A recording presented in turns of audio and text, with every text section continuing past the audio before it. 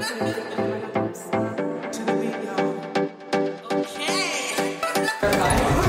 afternoon. All right, this is an emergency podcast, okay? A virus-free podcast, I have to say.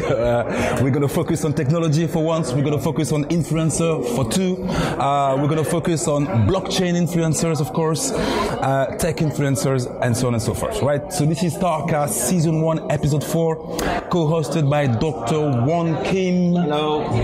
And myself, Hermann Djoumessi from ADDICTS Virtual Incubator, Dr. Won Kim, of course, from ESC Business School Master. All right, blockchain. Here we go. And what is the name of the startup? AAVE. All right, excellent. So let's get going, okay? Good afternoon, sir. Good afternoon. Please tell us your name. My name is Jordan. All right, Jordan. Right, Jordan. And where do you live, Jordan? I live in London. London, okay. So you came all the way from London to Paris? Yes. For what sort of event is it here? This is the Ethereum Community Conference. Okay, So Ethereum Community Conference. Okay, ECC. ECC. Yes, very famous. Yeah. Yeah. It's third or fourth time, and it's one of the biggest after DEFCON, maybe. Yeah. All right. Okay, one of the biggest after DEFCON. You hear that, sir, ladies and gentlemen? Next time you come to Paris, check for the ECC. Right? Okay, good. All right. So, and how come you're here? You have a company, you have a concept, you have. Yeah. So, well, I'm French. So okay. All right. Okay. First of all, you're French. Okay. Yeah, it's surprise. good to be here. Okay. Good to know that. But so our company called AAVE. Okay. We are based in London. We have offices in London and in Switzerland. All right. Can you spell it? AAVE. AAVE. AAVE. All right. Actually mean ghost in Finnish. Our founder is Finnish. All right. Okay. Excellent. Right. Impressive. And it starts with 2A, so with everything listed, it's quite nice. Yeah. No. I can see that. That's clever. And it's basically a money market protocol. Right. It's at the infrastructure level on the blockchain. So the blockchain and then a protocol on top of the Ethereum blockchain. Okay. Money market protocol. Yeah. Right. Allowing people to deposit and earn passive interest. And on the other side, let's say hedge fund who owns they have long positions on tokens and they want to borrow against it for their expenses.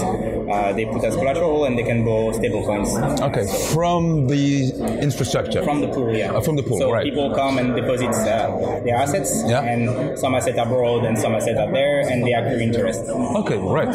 So what is the technology that you're actually offering yourself as a company? Okay. You provide the first layer, the second layer, you say? Yeah, so it's a smart contract. Smart contract, all right. The base is a smart contract which put people together into a pool, a lending pool, this money market where some wants to earn interest and some wants to borrow. Yeah. And it's actually the evolution of the first company that we had was called Eatland. Well, we rebranded. Yeah. And Eatland was more like an OTC marketplace for lending, and we found OTC over the counter. Over the counter, right? Marketplace, and we found that it was difficult to scale with these matching difficulties. And really? I think the pool model, because the issue was that let's say that you come as a lender, and you say I have 10,000 stablecoin USD worth of stablecoin that I want to lend, and I have those are my terms. This was the way it was working. All right. And basically, while you were waiting for someone to match your terms, your money was just sitting there doing nothing and earning nothing. But when you match, you had like higher interest, higher earnings. Yeah. But you didn't always have those earnings. So the pool model allowed to pool all the liquidity together and pool all the borrowing as well together. All right. Okay. From all the member, all the community, if you want to. So the interest is a bit lower, but you start earning right when you deposit. Of course. Earned by the seconds. Right. So that's interesting. So it's a pool system that enables you to now loan out either stable coin or what is it, Ethereum or you can loan or Ethereum. whatever. Okay, whatever. Okay. Yeah, some people are borrowing Ethereum. If you want to short Ethereum, you can borrow Ethereum there. Yeah. Okay. Right. And so why did you say that you? So why is the layer there? I can't see the layer really. What are you saying? Layer 2, layer 1. Why? Well, it's basically we have the Ethereum blockchain. Yep. And on top of the Ethereum blockchain, we have our smart contracts technology, which we call the AAVE protocol. Right. And the AAVE protocol in itself is actually a factory to create other money markets. So we have the AAVE pool, which is the first money market created by the AAVE protocol. Okay. But we are working with other companies that will announce soon to have money markets where the collaterals are different. Oh, okay, example, so real estate, you could have so it's a template that you can now reproduce on other assets. Exactly. So now you're saying what, real estate, and then what's next? We are going to experiment as well with reputation token. All right. Like this kind of this will be more experimental. With we'll have also like influencers or sports people, they tokenize themselves. Yeah, footballers. I can see that. Yeah, because you've heard about. Sorry, I don't want to interrupt you. Yeah, Dinwiddie. Okay, you know him. All right. Okay.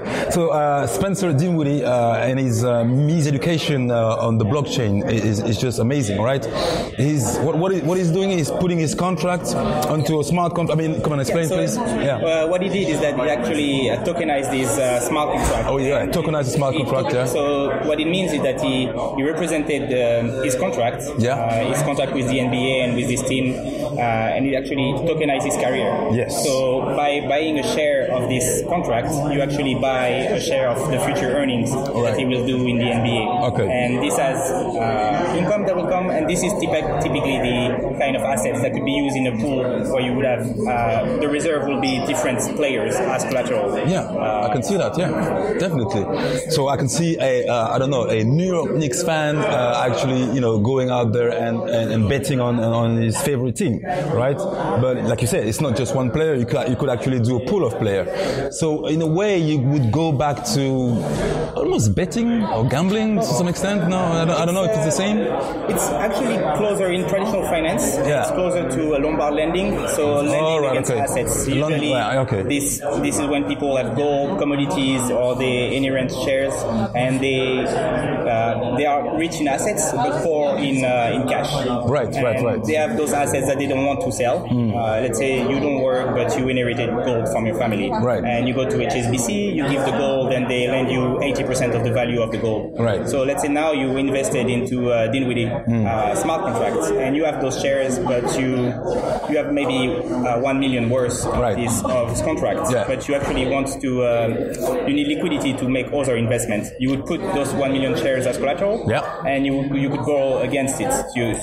This will be always over collaterals. Yeah, of course. Yeah. You have to have assets to borrow. So you have to have assets to borrow. Yes. Okay, that's how it works. So without assets, it wouldn't. No, it doesn't make sense actually. It needs to be. It needs to be collateralized by something. But you would bring the assets and then borrow a bigger pot of money. Smaller. Smaller. Let's say that you have Ethereum. We'll take an example of how it is right now. All right. So companies who raised money during the ICO boom 3 years ago. Okay. They have some of them have a long position on Ethereum, but they need stable coins for their daily expenses. Right. So let's say that you have 1,000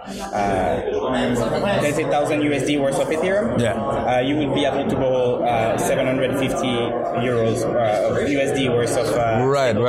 So basically, then you are the lenders on the other side, the depositors in the protocol are protected by this collateral that is over the value of the money. Okay, it has to be over. So now you have a network of oracles that are monitoring the prices of the collateral, and a network of liquidators that are ready to liquidate instead in case the collateral goes down. All right, but that would be interesting to see how would you build an oracle for an NBA player? I mean, how would you do that? I mean.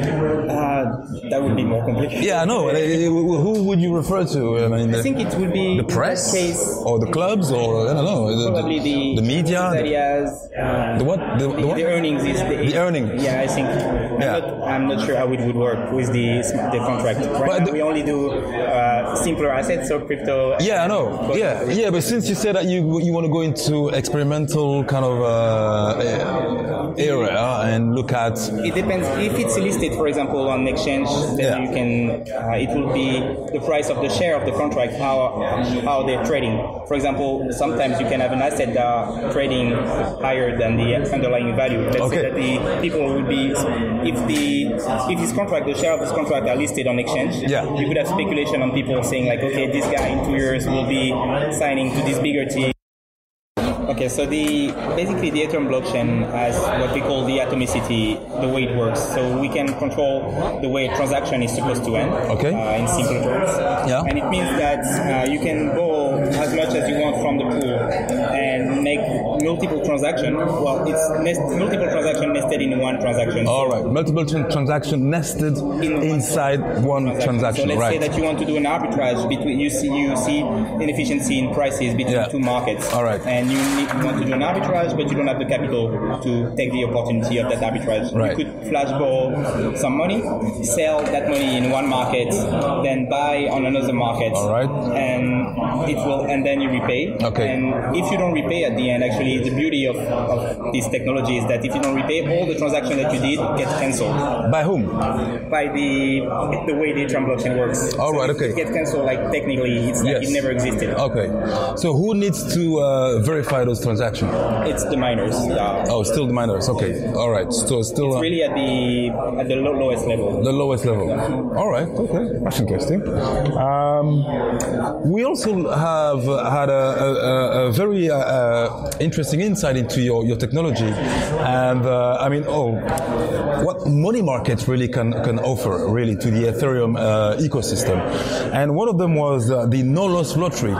Can you break it down for us, please? Yeah. So one of the cool things of having a decentralized money market is that anyone can innovate on top of it, and it's really, we need to think about it as a base protocol that just earn interest and allow some functionality. So we can today redirect the interest, and this allows you to, the no-loss lottery case, for example, let's say that everyone pulls money into a pool. So I put what, 1,000 euros or? Let's say you put even like 10 euros. 10 euros, all right. Yeah. And we have 1,000 people putting 10 euros. Yeah. So we have now 10,000 euros in the pool, and those 10,000 euros are earning interest, right? And in decentralized finance, the interest is accrued per block or per seconds. All right. So every 15 seconds or every 60 seconds, depending on the protocols. And basically, this interest is pulled into another pool, and each week, for example, or each day or each year, one winner will be picked between all the people who put 10. All right. And they will earn the interest of all the pool. So actually, you came and you only had $10. Yeah. And $10 in 1 week will earn you maybe like 5 cents. All right. Interest. Okay. But now, since you are winning the interest of all the pool, so you are winning. So there is a lottery on top of that. You are winning the interest of the 10,000 USD euro that were put into that pool. All right. So you only put 10, but then if 10 was 5 cents, then 10,000 is 100 times. All right. 10,000 times. Yeah. 1,000 times. Yeah. So, but okay, who's running the lottery then? A smart contract. So it's always a smart contract. So all there right. is this project called PODCHASER. Okay. It's no-loss lottery. So that's one of the things that AAVE is actually looking at. Yeah, basically growing, having more and more. We don't see ourselves as integrating with the end user. We really see ourselves as a protocol to have those kind of money markets innovation on top. Okay. So another cool project last week was ETH London hackathon. All right. Out of 50 submissions at the end of the hackathon, 17 were project built on top of our protocol. Right. Okay. And one of them was also this kind of game where you would say that you will lock your money for 1 year, and in the same of no loss, you will lock your money for 1 year, and if before the end of the year you decide to withdraw your money, you actually don't get the interest that your money accrued. So the interest will go to the people that didn't withdraw because they sign up for 1 year. All right. And they will stay 1 year. Okay. You can withdraw at any point, but if you withdraw before, you don't get the interest. So those who wait 1 year actually get higher interest than if they were like doing it by themselves. Right. And that's the app that was actually developed on top of your protocol. Yeah. All right. Okay. Wow. That's amazing. And where are you based? You based in the UK or you based in Paris? I'm personally based in UK. Or personally you're based in the UK, but the company? Oh, it's UK. Yeah. It's in the UK and Switzerland. Yeah. In Switzerland we have mostly our developers. I was in Switzerland before, but now we are in UK and we are closely working with the FCA. We have some plans on that side, so it's quite exciting as well. All right. Okay. So that's going to be the future of AAVE in the next 5 years. It's going to be developing more money markets, or do you plan to expand into something else? We are working in a protocol where anyone can create their own money market. Like I was saying, if you want to create a money market today with riskier assets, or if you are doing a business in France and you are tokenizing real estate, you can have now the holders of the token or real estate token. Maybe they need more liquidity, and in the same as Lombard lending, when you get a mortgage, actually, it's the same concept. When you get a mortgage, let's say that you have a house, you want to build a pool, but you don't have liquidity to build that pool. Okay. You're not going to sell that pool, to sell that house to build a pool. No. You're going to the bank sees your house, and like say, okay, this has value, I will lend you the money to build the pool. And it will be the same, like you have those tokens that are real estate token, and you put them as collateral, and you get some money out of it. And if the real estate market, for example, there is this company called Realty, and they are like doing tokenization of real estate in the US. And this is actually like what they will provide with using the AAVE protocol. They're doing it with your protocol? Oh, not at the moment. Okay, but this is something that that's the sort of things that you would offer. All right, okay. So you're definitely a business facilitator, tokenization facilitator. We don't tokenize ourselves. You don't tokenize, all right. Basically, if you are doing a business with tokenization, there is a chance that your business, the users that you have might want to get some liquidity out of the assets that they are holding. Okay. So it can even be, this is one of the crazy things in blockchain is that everything is composable. So today we have also a lot of games that are tokenizing assets, in-game assets. And you could imagine that people, for example, Fortnite is $1 billion. I can see that, of course. You have those assets that right now they are not owned by the user. Yeah, but of course. Based on blockchain, all the assets that people are buying will be owned by the users. So and they worth something. And they worth something. So the user could put their assets that they have using even the game, and if someone thinks that they have value as well, they could use that as collateral to go. So the future, the next 5 years, it's impossible to predict. Impossible to predict, especially with the blockchain, right? It's going all over the place. If I knew what's going on. You'll be a billionaire, right? Okay, and you invite me to your swimming pool party, all right? Okay, good. All right, so it was an emergency podcast. Thank you again for coming. I'm just going to ask my colleague and esteemed co-host, Dr. Wang Kim, if you wanted to ask anything. No, I'm fine. You're fine? Okay. We have to go. We have to go. Okay, then. So that was us, Starcast Season 1, Episode 4 at the ECC. We had our great friend and gentleman from AAVE, Mr. Jordan. Fantastic. I love the name. You play basketball? A bit. Great. All right. He plays basketball. Look at him. So he's a great guy, all right? And definitely do invite you to come down to the ACC and have a look at what's going on. Okay, this was Hermann Djoumessi and Dr. Wang Kim. We are leaving the space, but before leaving the space, we're going to remind you who we are and what we do. So please, Dr. Wang Kim, can you talk about your endeavor, please? Yes, this is part of the Masters Blockchain, the first Masters of Blockchain in France, and you can find us at master with an e.esce.fr. Okay, and my name is Hermann Djoumessi, and I'm founder of the virtual incubator ADDICTS, and the website is of course www.addicts.biz. Do you have a website, by the way? Yeah, can you say it? Yeah, AAVE.com. Yeah. Fantastic. That's a great website. Everything about, oh man, come on. Anyway, so thank you again for listening to us. Don't forget to listen, like, share, and talk about it to all your friends around you. Thank you very much again. Have a nice day, and we shall see you again. This was an emergency podcast, Starcast. We're the best. Bye-bye.